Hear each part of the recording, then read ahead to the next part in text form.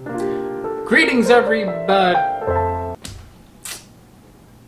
Something doesn't feel right. Wait, I'll be back.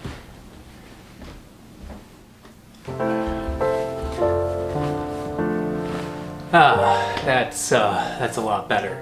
Today, I'm going to finally talk about Mandrake. Mandrake is a notorious plant that is very often mentioned in magic and alchemy, and yes, it is mentioned in Harry Potter. No, I am not going to be talking about Harry Potter today.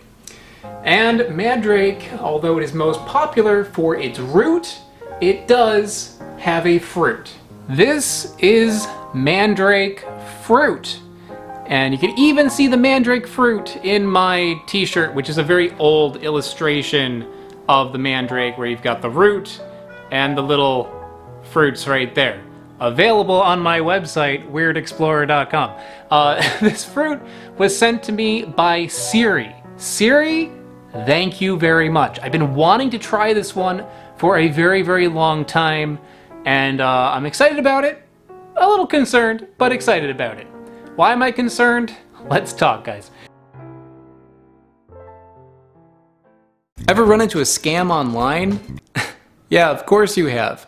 Especially with the holidays coming up, you can't be too careful. With people shopping more, there are more scammers out there scamming more.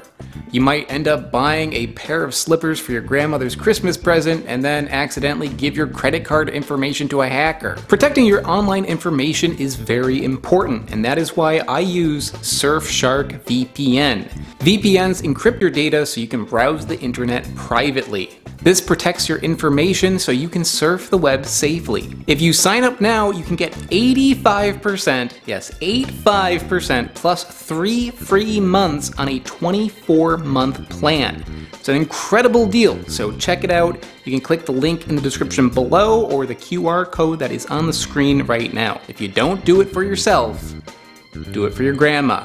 She needs those slippers. Yes, I am going to taste this fruit. However, I'm going to put this out there right now.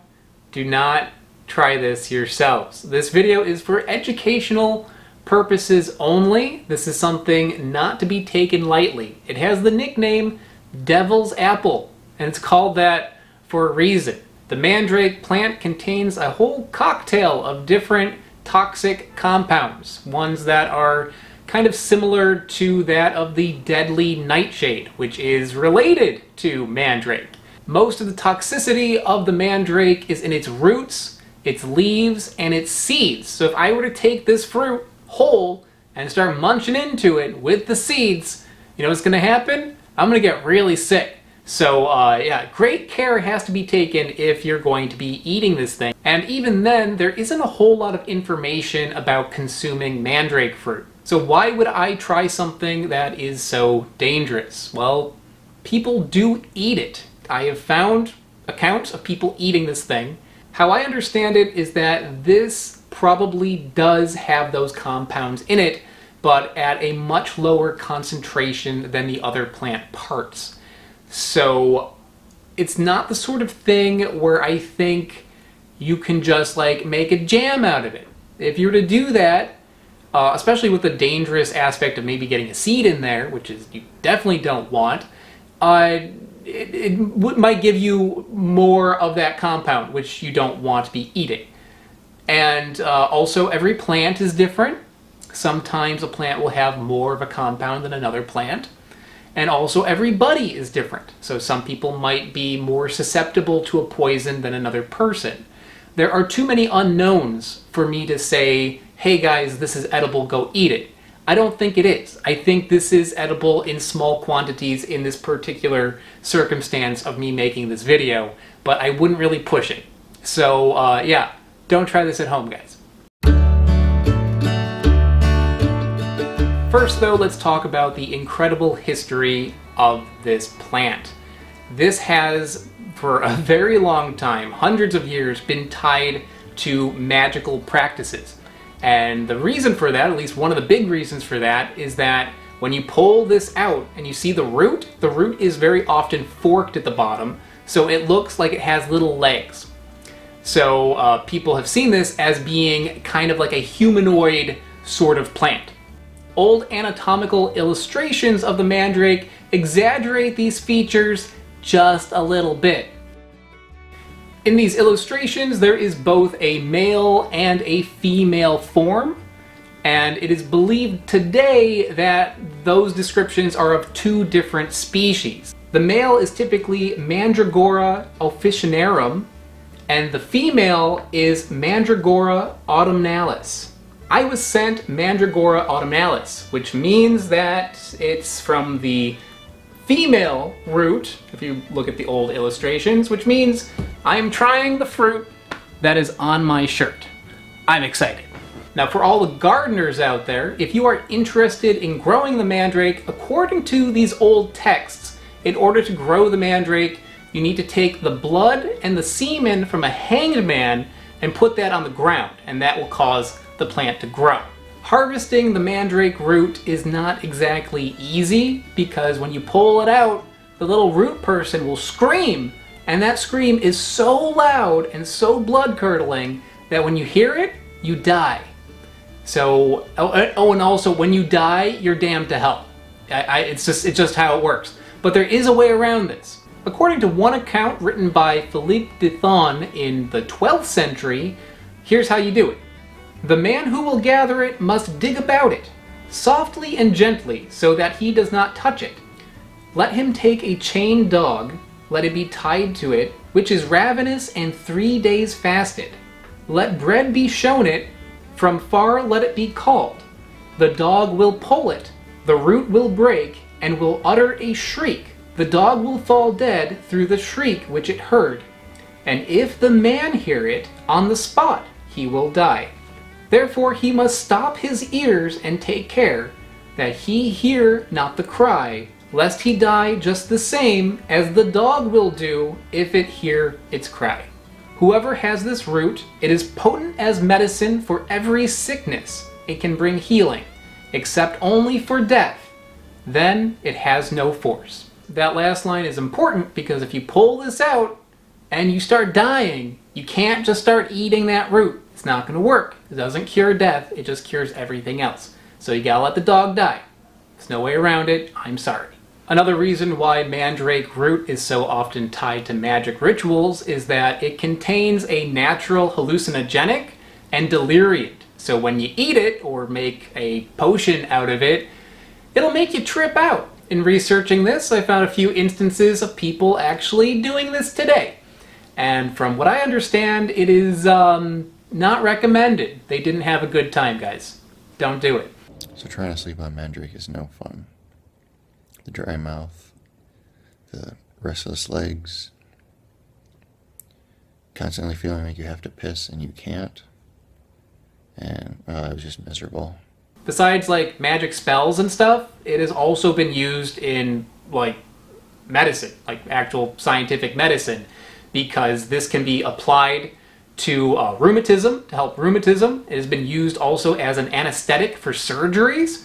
Not anymore, and I think that actually does have some credibility because looking online, I saw a blog post of somebody who was harvesting the mandrake and noted that her fingers turned numb with handling the root. It's hard to talk about the mandrake without talking about witchcraft stuff, and yeah, I'd say like half of the websites I came across were like Wiccans and just people who use this stuff for spells. In the past and even today, people use it a lot. One of the interesting things I found historically is that this was used in potions for witches that wanted to fly. So they'd take this potion in order to fly. And after learning about all the hallucinogenic and deliriant properties of it, I wonder if, you know, that flight was happening up here. They also were popular in amulets. People would carry around a little mandrake root with them as a kind of protection. This was such a popular practice that there was a problem of people selling fake roots. They would sell like a carved piece of wood or a root from a different plant and pass it off as a Mandrake root in order to cheat people. Bootleg Mandrake roots is still a thing because in my research I came across several websites selling Mandrake root, and then on further inspection realized that it was American Mandrake, but they would list the properties of regular Mandrake. American Mandrake is not related to actual Mandrake. It's just another common name for May-apples, which I've reviewed on this channel. If you're gonna make a spell, you don't want to use May-apples, guys. It's just it's not gonna work for you. Okay, let's eat it. Okay, so I have 3 Mandrake fruits here. 2 of them look like they're going a little bit bad, so I'm not gonna try those ones. This one here looks pretty good though. And as you can see, it's got like this long stringy bit here where it attaches to the plant. Which is interesting because it's even like, it's in the old illustrations where these things are kind of like popping out of the head of the humanoid figure. So it's kind of cool to see that. On the end here, this appears to be a bit of the flower. So let's peel back those petals. And inside, there's a little orange fruit. And this does actually look a little bit like belladonna, which is one you do not want to be eating, except those are black. So that separates from the leaves there.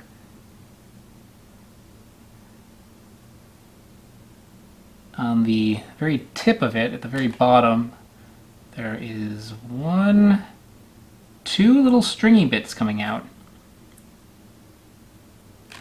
I've seen it recommended to break it apart with your fingers. That way you don't break the seeds. Because as I mentioned, those seeds are very poisonous, so I do not want to eat those seeds. So I'm going to just kind of peel back the skin of it.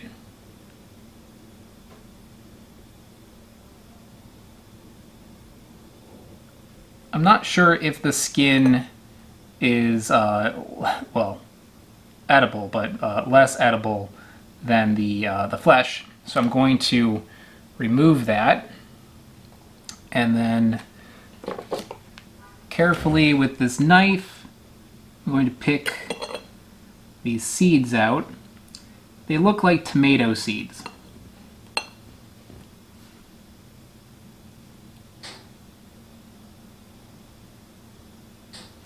Just doing this carefully. I don't want to like cut into it because I don't want to break the seeds.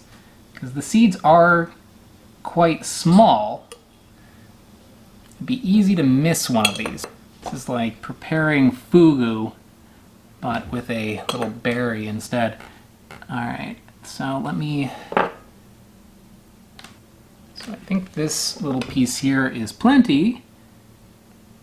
Just gonna check it for seeds.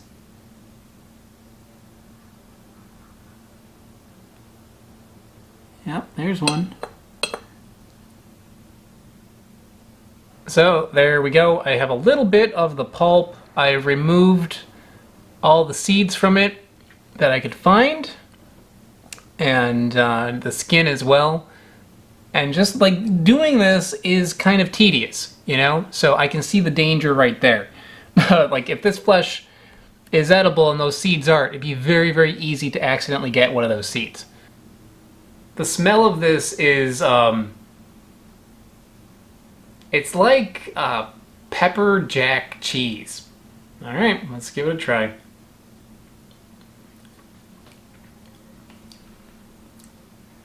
It doesn't taste like poison. So the flavor of this, well, first let's break it down. It's not sweet, maybe just mildly. It's like a 1 out of 10 on sweetness. It's not tart. There's like no tartness to it. So 0 out of 10 on tartness. It's maybe like slightly bitter, but not really. Bitter the way like a bell pepper is bitter. It doesn't exactly taste cheesy, but it does smell cheesy. The flavor of this is, well, it's not bad, but it's not good either. It's not something I can see really going out of my way to eat this, especially if with all like the precautions to it. But even if this were totally fine to eat, it's nothing to really write home about. And the flavor of it is a little bit like an orange bell pepper and a little bit like a Cape gooseberry, also known as goldenberry, also known as ground cherry, etc. And if you haven't had one of those, it's a little bit like tomato, little bit like apricot, a little bit like pineapple. This has those notes. A little bit of tomato, apricot, and pineapple note, as well as bell pepper note, only without tartness and without sweetness. So it comes up kind of flat. Honestly, not the most exciting thing to eat flavor-wise. But one thing that is exciting about it, that history. I mean, it's insane. I'm really excited to have gotten a chance to try something that is so important to history. I mean, I have it on my shirt. I know I keep pointing out the shirt. This time without any sales, like, I have this on a shirt for a reason. It's really cool. It's a cool plant to learn about. Like, I do not recommend eating it, but I do recommend learning about it. It's something that has been around for so long. There's so much written about it. You know, you gotta take it with just a tiniest grain of salt, but it's still such like a fascinating thing. So this has been really exciting for me. I hope you enjoyed it, and thank you once again to Siri for sending this to me, and I'll see you all next time. If I start like tripping out, I'll let you know, but I don't think it's gonna happen. All right, bye guys. I would like to give a big shout out to Smarter Every Day, Loftyrex, and JMac. They are mega patrons over on Patreon.com. Patreon, I'm sure you've heard about it, but basically it is how I can afford to go on all the adventures that I go on this channel and how I buy all the fruit that I buy. So if you are interested in supporting the channel, check out the link in the description below. Another way to help out is by going to my website. My website has all my videos organized into categories, which is pretty cool, and I also have t-shirts for sale over there. So check it out, and I will see you all next time.